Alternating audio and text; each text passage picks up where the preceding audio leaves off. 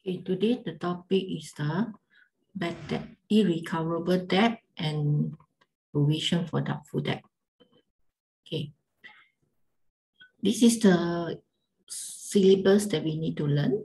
Understand the meaning of irrecoverable debt and recoverable of debt written off.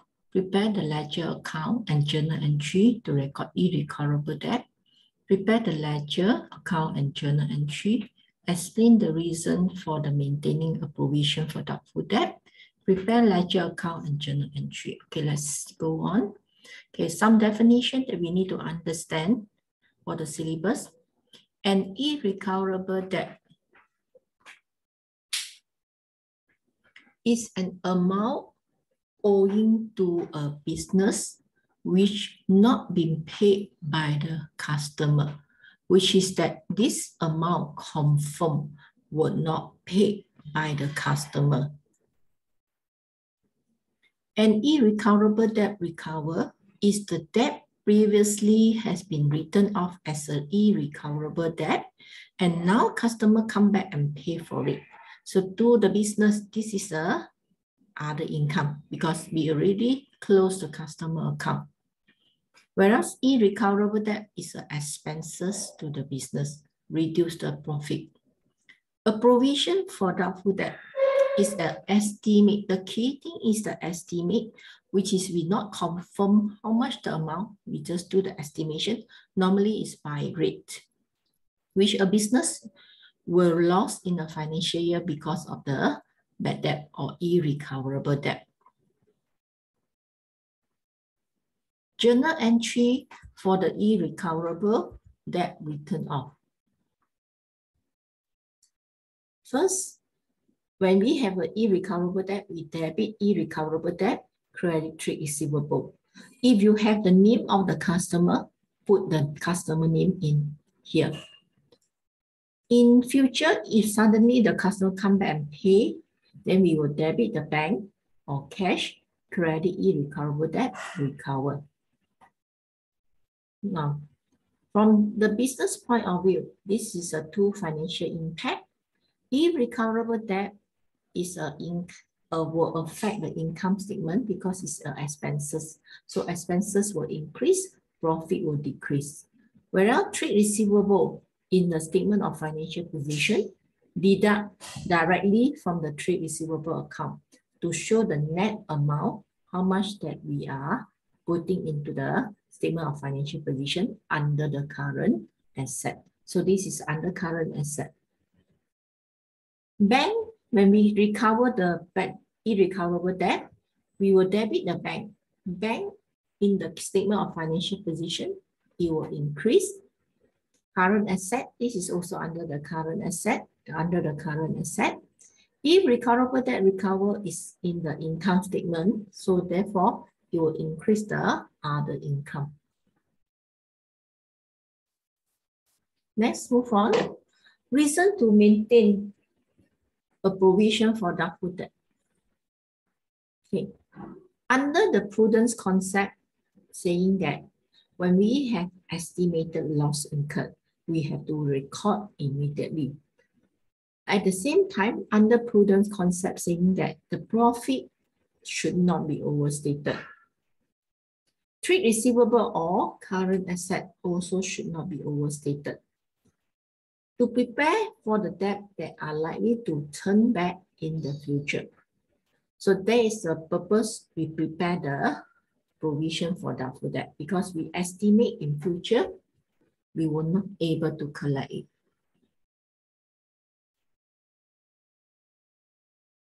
Under the matching concept or accrual concept, all known loss should be matched against the revenue within the same period so that we can recognize the provision for doubtful debt treated as expenses to reduce the revenue recognized in the same period.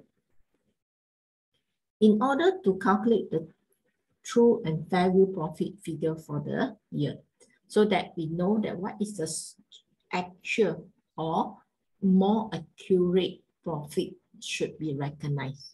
There is a matching concept.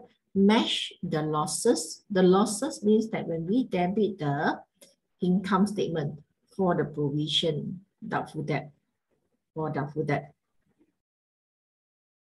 Okay, this amount will reduce the profit.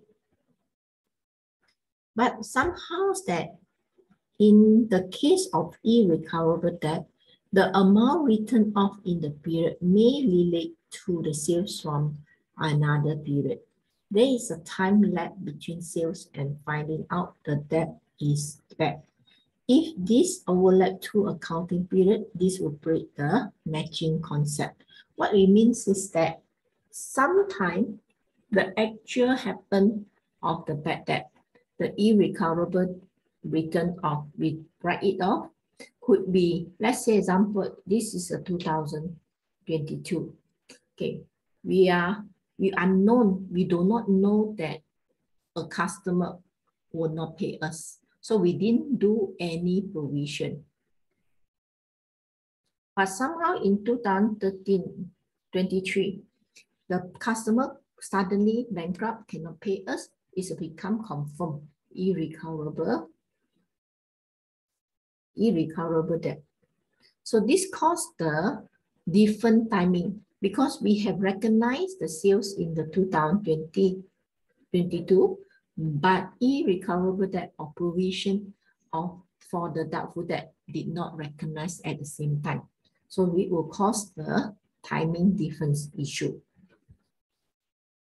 So it's important for the business when it's foreseeable loss.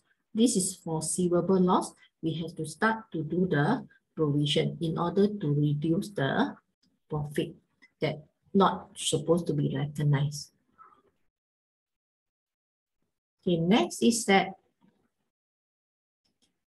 there are different types of the provision for doubtful debt. First, specific. Specific means that we are knowing that which customer exactly is the one. Specific provision happen when you know exactly which customer that you want to write it off as a bad debt in future. But it's not confirmed yet because they're still in the process to finalize whether confirm, not confirm to collect. So if you have the A, B, C customer, A owing 10,000, B owing 1,000, C owing 7,000. So total amount that outstanding is 18,000. This is total trade receivable amount. Out of this one, we confirm that quite sure this unlikely paid, but we haven't taken action on it. So we put provision specific 100%. General means that if we don't know, any one of it can become a bad debt, but we foresee based on the experience. Based on this experience, we may have 3%, out of 3% of this will become a bad debt. So we provide the provision for the doubtful debt.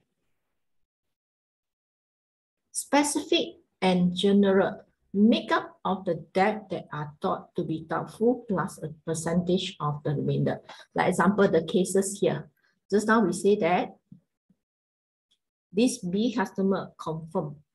Most of the time, like I'm quite sure that we want to provide 100%. So in this case, when we calculate the specific and general at the same time, so to find how much that we should recognize, we have to take 1,000. This is the amount for the provision for doubtful debt. And then we have to take 18,000 minus 1,000 times the 3%. So this is 100%. And then this one will be 17,000 times 3%. So you will get 510. So this total amount we will recognize as a provision for doubtful debt. That is the amount to recognize in the income statement. So that is how we calculate when we have combined specific and the general. Okay, journal entry for the provision for doubtful debt. When we first time created in the question, when they say create provision for doubtful debt to create. So this provision for doubtful debt, first time, the double entry must be debit income statement, credit provision for doubtful debt, and first year must be the expenses. Okay. Next is that Subsequent year, calculation of the provision. It could be debit income statement, credit provision for doubtful debt, or debit provision for doubtful debt, credit income statement. When we have second year, subsequent year, we have this situation. The debit income statement means that basically our balance carried out is more than the balance brought out in the beginning of the year. So it means that the provision account, balance brought down must be in the credit side, balance carried out in the debit side. So it means that this balance carried out more than the balance brought down. So in this case, income statement is in here. Whereas if we have provision for doubtful debt, which is the credit income statement, then in this case, the provision account, provision for doubtful debt. Balance brought down still the same, balance carried down still the same. These two positions must be. But income statement amount sitting in here. This is the adjustment or differences between balance carried down, balance brought down. So this one, when you have debit provision for doubtful debt, credit income statement, this is the income to the business.